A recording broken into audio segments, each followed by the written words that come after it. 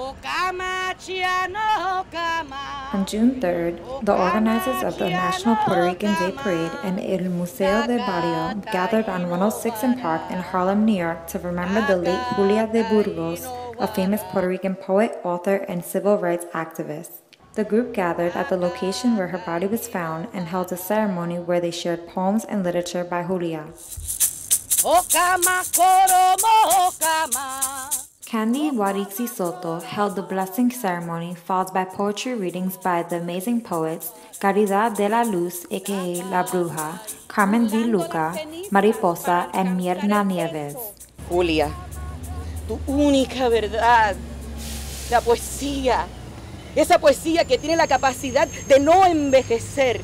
Dícenme que mi abuelo fue el esclavo por quien el amo dio 30 monedas.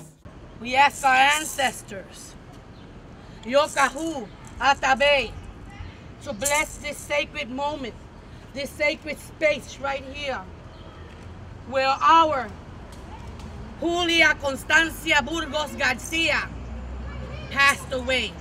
The ceremony was followed by a reception and a reading of a play based on the life of Julio de Burgos at El Museo del Barrio.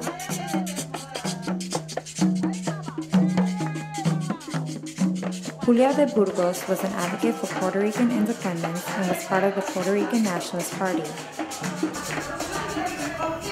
not good for you to be out at night. After all this time, I finally found you.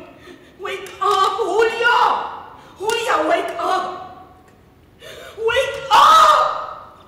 You're not getting up. This is just one of the efforts by the organizers of the National Puerto Rican Day Parade to fuse culture into the very commercialized affair.